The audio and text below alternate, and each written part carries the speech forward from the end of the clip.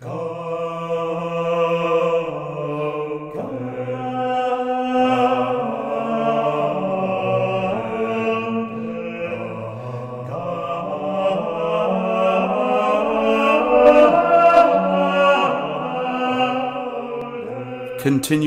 of Chapter 8. The Liberal Mentality, Perpetual Incoherence. Religious liberty was condemned by Pope Gregory XVI, by Pope Pius IX, and by all the popes until Vatican II. With whom must we side? Must we disobey the popes prior to the council? Must we now obey the current pope? It is impossible to accept the contrary of what the magisterium of the Church always taught before the council. "Ah," Pope Paul VI said to me, "there isn't time now to discuss theological questions." We completely, totally, and absolutely obey all the popes who taught prior to Vatican II, when the liberalism they condemned infiltrated the Church. Even now, the Pope is troubled by the liberalism from which he has not been able to disentangle himself. The liberals are in a state of constant contradiction, incoherence, hesitation.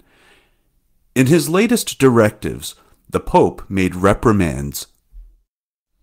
He significantly reaffirmed that it is necessary to make an act of adoration before receiving Holy Communion. This is exactly what we require. Not only do we require it, we do it. Whereas in all the ceremonies since the Council, there is no act of adoration. People come forward to receive Holy Communion in the hand or on the tongue, but there is no act of adoration. If the Pope does not use sanctions, his words remain a dead letter.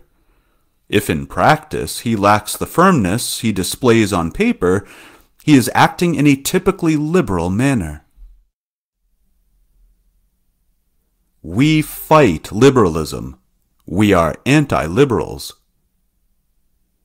It is against liberalism that we fight, for it is corrupting and destroying the Church. We refuse it, and we maintain that we are perfectly obedient to the Church, and in a certain measure obedient to what the Pope would desire. It is because he hasn't the courage or the strength to fight against them, because he is a liberal. We are with him to the extent that he is anti-liberal, that he himself desires to combat the liberalism in the Church. It can be hoped that one day Rome will count on us and find in our work a support in order to return to what the popes prior to the Council have always demanded. It is impossible to read the encyclicals of these popes, like that of Gregory XVI, and be in agreement with what is being done today, and which has always been condemned. How many times have I heard bishops say that, realistically, it is impossible to express the faith today as it was expressed 100 years ago, or at the time of the Council of Trent? Their language completely contradicts what Gregory XVI affirms. Is it necessary, then, to side with Gregory XVI and all the popes who have expressed with equal vigor the irreformability of Catholic doctrine and have denounced all the evils that menace it, popes like Pius IX, Leo XIII, and Pope St. Pius X? Or must we side with those who want to change the expression of our faith? To change the formulation of the faith is to change the faith. Unfortunately, we observe this today. Indifferentism, death of the missionary spirit. One of the main themes Gregory XVI stresses is indifferentism.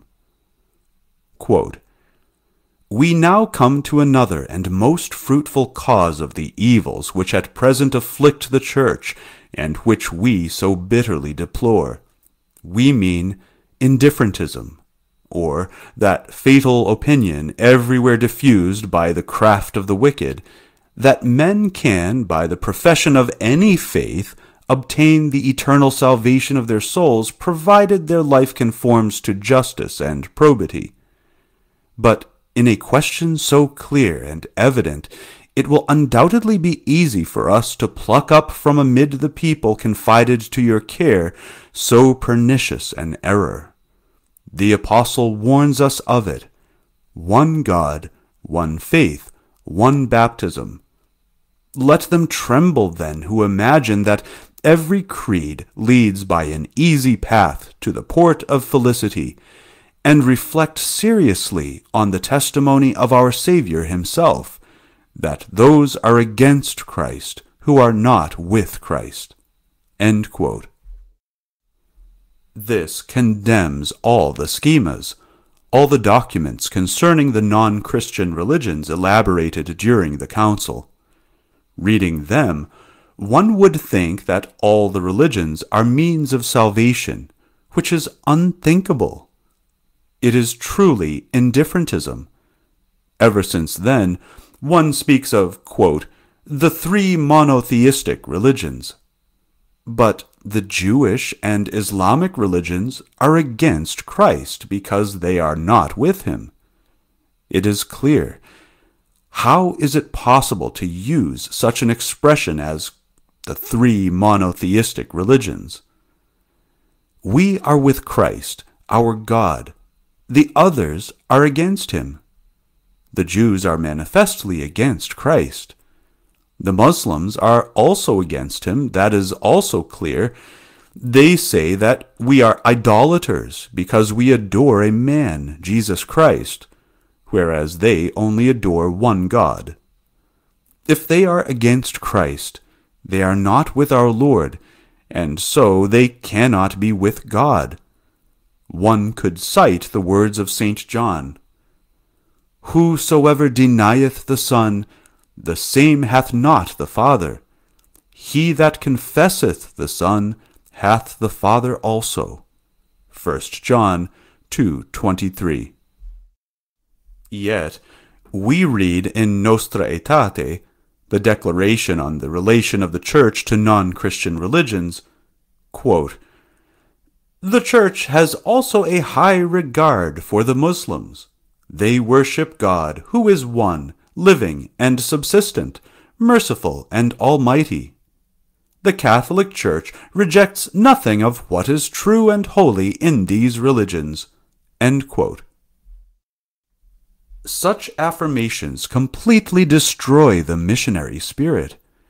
What could missionaries who are convinced by these conciliar documents on the relations of the Church with non-Christian religions possibly think, if not, "What am I doing here if it is possible for people to be saved in all the religions, provided that they be good?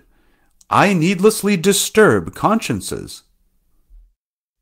On the contrary, if one is convinced that there is no salvation outside the faith of our Lord Jesus Christ, then one would ardently desire to be everywhere at once in order to cry out, "For heaven's sake, believe in our Lord Jesus Christ." The missionary spirit consumes the soul of priests and pushes them to travel throughout the world to go and preach the gospel, to preach our Lord, and convince the adepts of false religions to be converted to the one true religion. What happened at the occasion of the council was overwhelming. Freedom of conscience, freedom of error. Gregory XVI develops the theme.